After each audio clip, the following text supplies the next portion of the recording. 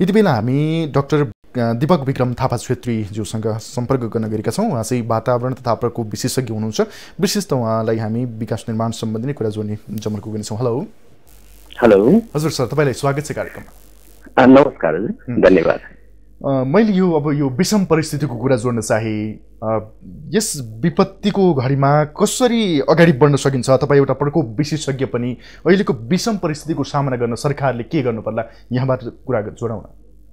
हजुर, यो अहिले पक्कै पनि एकदमै विषम परिस्थिति निम्तेको छ।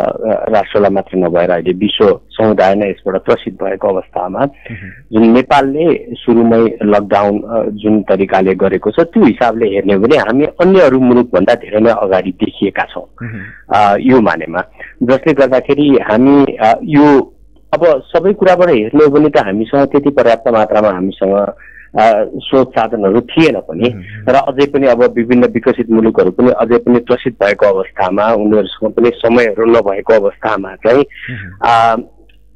सर्वतौरबाट हेर्दाखेरि चाहिँ हामी धेरै न्यून अवस्थामा हुँदा पनि हामीले आजको दिनसम्मको हेर्दा भने 52 जना चाहिँ जुन इन्फेक्टेड मानिसहरू हुनुहुन्छ, जो 16 जना क्योर्ड भइसक्नु भएको छ। अब 36 जना त अब अहिले अब स्वास्थ्य लाभ गर्दै हुनुहुन्छ। यो हिसाबले हेर्ने भने हामी एकदमै कन्ट्रोल मेकानिजममा आजसम्मको अवस्थामा छौँ।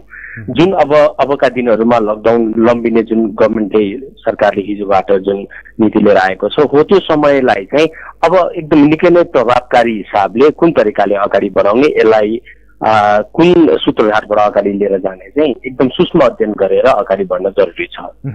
अब यसरी लकडाउनको अवधि बढाउँदै जाँदा समस्याहरू पनि थुप्रिँदै जान्छन्। यो लकडाउनको विकल्प पनि केही खोज्न सकिएला कि यस विषम परिस्थितिमा चाहिँ?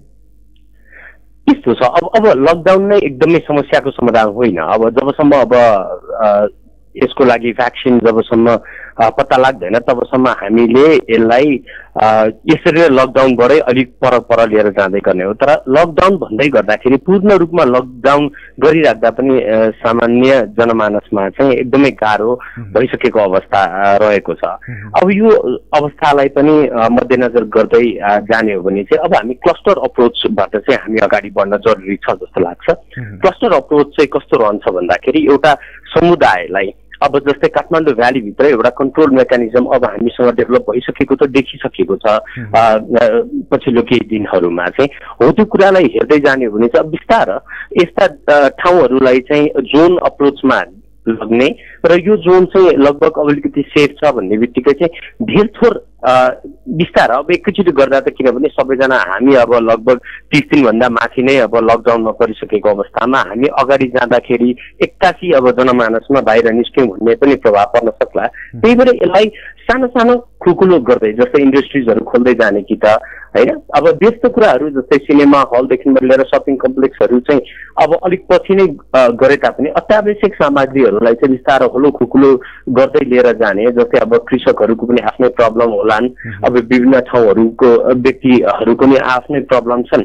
त्यही हिसाबले हेर्ने हो भने चाहिँ थोरै सामान्यको लागि सहजीकरण गर्दै सरकारले क्लस्टर अप्रोचबाट विभिन्न सेक्टरलाई चेक गर्दै लिएर जाने हो भने चाहिँ यसले अब सहजीकरणको वातावरणतिर लान्छ जस्तो लाग्छ मलाई। हजुर, मैले यो विकास निर्माणको कुरा पनि जोड्न चाहे। यतिखेर चाहिँ जुन प्रभावित अवस्थामा छ, हालाकि सरकारले राष्ट्रिय गौरवका योजनाहरूलाई चाहिँ सञ्चालन गर्नको लागि अनुमति त दिएको छ, तर पनि धेरै यसमा समस्या नै छ अहिले त। अब यसको विषम परिस्थितिमा कसरी व्यवस्थापन गर्न सकिएला, यस्ता निर्माणका आयोजनाहरूलाई अगाडि बढाउन कि कसरी अगाडि बढ्न सकिएला चाहिँ? अब मुख्यतः अहिलेको चुनौती हेर्ने हो भने चाहिँ निर्माण सामग्रीकै चुनौती रहन्छ। अब त्यसमाथि अब हामीसँग काम गर्ने जनशक्तिको पनि अभाव रहन्छ, किनभने अब धेरै जस्तो तराई भेगबाट विभिन्न ठाउँहरूबाट उहाँहरू अब अहिले काम हुँदैन भन्ने स्थितिमा विभिन्न ठाउँहरूमा गइसक्नु भएको छ, र अब कुनै पनि किसिमको निर्माणका कामहरूको लागि चाहिँ विभिन्न ठाउँहरूबाट हाम्रा कामदारहरू आउनुपर्ने हुन्छ। कामदारहरूलाई फेरि क्वारेन्टाइनमा अर्को राखेर त्यसपछि उहाँहरूलाई भित्र एउटा कन्ट्रोल मेकानिजममा राखेर अनि त्यसपछि काम गराउनको लागि चाहिँ हामीले लगाउन सकिन्छ। तर त्यसको लागि पनि अब एउटा छुट्टै निर्देशिका तयार गरेर त्यसमा हुन सक्ने कार्यविधिहरू एउटा अपनाएर एउटा सानो खाका तयार पारेर अनि मात्र यसलाई खोल्न सकिन्छ जस्तो मलाई लाग्छ। निर्माण का कार्यहरू पनि रोक्न चाहिँ हुँदैन, जसले गर्दा अब जीवन प्रत्यक्ष अब जीविकोपार्जनका लागि पनि काम गर्ने निकै मानिसहरू हुनुहुन्छ जो आज बिहान काम गरेर दिउँसभरि काम गरेर बिहान बेलुकाको छाक टार्ने मान्छेहरू पनि हुनुहुन्छ। अब यही बिचमा अब हामीले काठमाडौँबाट विभिन्न क्षेत्रहरूमा विभिन्न स्रोत साधन जुटाएर उहाँहरू काठमाडौँ भ्याली बाहिर जाने क्रम अझै पनि चलिरहेको छ, जसमा पैदलबाटै हिँडेर पनि कतिपय समाचारहरू हामीले सुन्न पायौँ। त्यसले गर्दा फेरि ब्याक टु नर्मल इन्डस्ट्री यो कन्स्ट्रक्सन इन्डस्ट्रीतिर लिएर आउने हो भने चाहिँ अलिकति हामीले छुट्टै एउटा तरिका अपनाउनु जरुरी छ। होइन भने अब जस्तै र मेटेरियलको अभावका कुराहरू, फेरि कामदारहरू आउने र र मेटेरियलहरूको अभाव हुने अवस्था सृजना भयो भने त्यो पनि राम्रो हुँदैन। त्यही भएर चौतर्फी एउटा निर्माण गर्नका लागि के कुराको आवश्यकता रहन्छ हो त्यो कुराहरूलाई छुट्टै एउटा नियमन गरेर चाहिँ यसलाई कार्यविधि बनाएर अगाडि लिएर जाने हो भने चाहिँ यसलाई पनि कन्टिन्यू रूपमा लिएर जान सकिन्छ। यसले चाहिँ एउटा ब्राइटर साइड चाहिँ केमा लिएर जाला भन्दाखेरि भोलि हामीलाई एकदमै सामान्य अवस्थामा जानको लागि यो जस्तै निर्माणका कुराहरूले चाहिँ अर्थतन्त्रलाई पनि चलायमान राख्ने भएको भएर यसलाई ध्यान दिन चाहिँ एकदमै जरुरी छ। शैक्षिक क्षेत्रसँग पनि आबद्ध हुनुहुन्छ, यहाँ चाहिँ एउटा सरकार व्यक्तित्व हुनुहुन्छ। अब यो विषम परिस्थितिमा जुन शैक्षिक क्षेत्र नै धकेलिन्छ कि भन्ने आशंका पनि बढिरहेको छ, शिक्षा क्षेत्रमा निकै समस्या छ, कसरी सामना गर्न सकिएला यहाँको विचारमा चाहिँ?